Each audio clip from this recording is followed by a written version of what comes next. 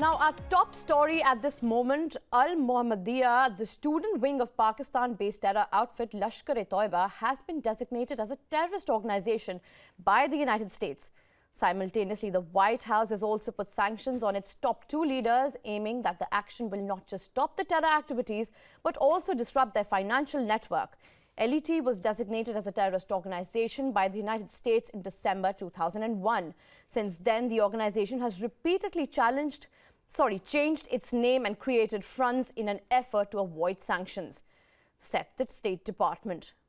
Now, we are being joined by our senior correspondent, Raghavendra Rao, on this at the moment.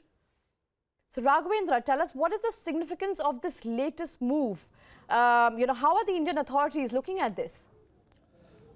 Jessica, although there is no official reaction from the Indian authorities as yet, but the move is certainly being viewed as a shot in the arm for India against its fight against the Lashkar-e-Taiba.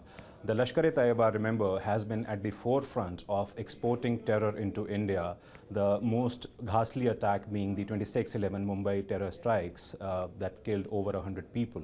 So the sense in the Indian security establishment is that this is a very positive development, and it will go a long way in strengthening India's case against the LET further.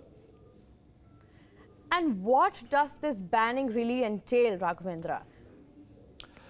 Essentially, by putting this group, the Al-Mohammadiyya students, in the banning list, the American government, the U.S. government has ensured that no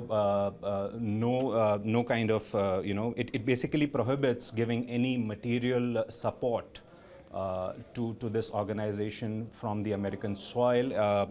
It also prohibits anybody on the American soil from engaging into any kind of transactions with this organization. This essentially will choke the funding that this organization, this front organization of the LET, may have been getting from the foreign sources. Well, thank you for joining us on that, Raghavendra.